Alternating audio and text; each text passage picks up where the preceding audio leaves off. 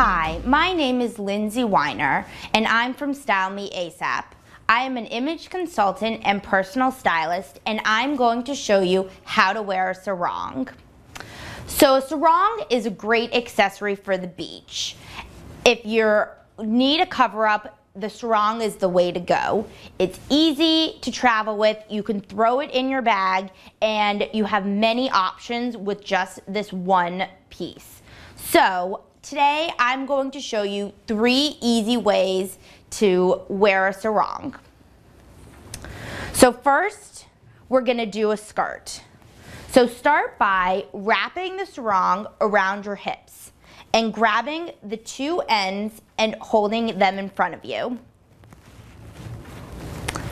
Then take the ends, twist them, and pull.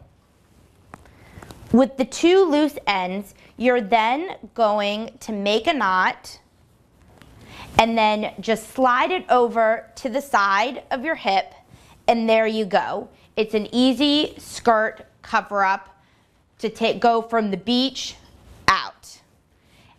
If you'd like something different though, you also have the option of using the sarong to make a dress. Like the skirt, you're going to wrap it around you. At this time, you're going to wrap it around so it's right under your arms and pull the 2 edges forward. Like the skirt we did before, you're going to grab the 2 edges, tie them, and pull as tight as possible. You're then going to make a knot, and there you go.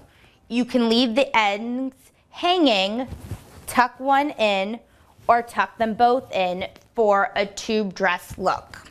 For the third option, you do the same thing as the first dress, but pull the strings a little tighter. Then with the loose ends, you pull them around your neck and tie. The result is a great halter dress that's the perfect cover-up for the beach. Thanks so much. I'm Lindsay Weiner, and this is how to wear a sarong.